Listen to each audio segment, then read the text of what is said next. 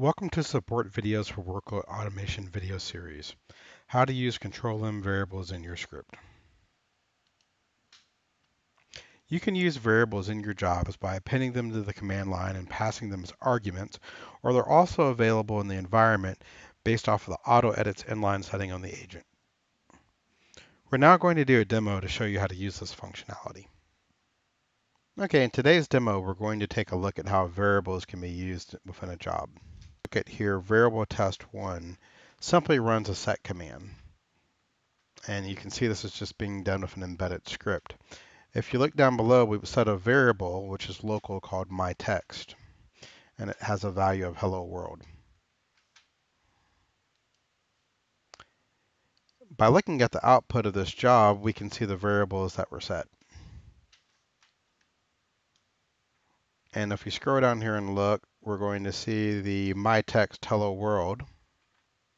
And we're also going to see some things that are set by control-m automatically, such as the job name, the job status. There's a list of these variables which you can find in the parameter guide, which you can use inside of your script. In this case, we're using a Windows agent, which means the variables that we just saw can be used inside of our script. Now, if we look at our embedded script here, we're actually going to echo %job name %, and %myText %. On Windows, this is how you identify a variable using %, the variable name %. On Unix, this would just be a $ variable name. So if we take a look at the output from this job, and here you see the job name, which is variable underscore test2, and you see the variable we defined, the myTest, which is hello world. This is actually a functionality of the agent that's controlled by the auto edit inline parameter.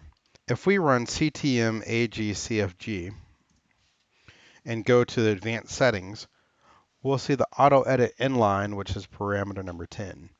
When this is set to yes, variables that are sent to the control-m agent are also defined in the shell that's being called. In this case, the command prompt, if this were Unix and your shell was bash, you would actually see this, these variables being set. If this is set to no, these variables are not defined at runtime. This concludes the demo, and you can read more information about variables in the control-m parameter guide.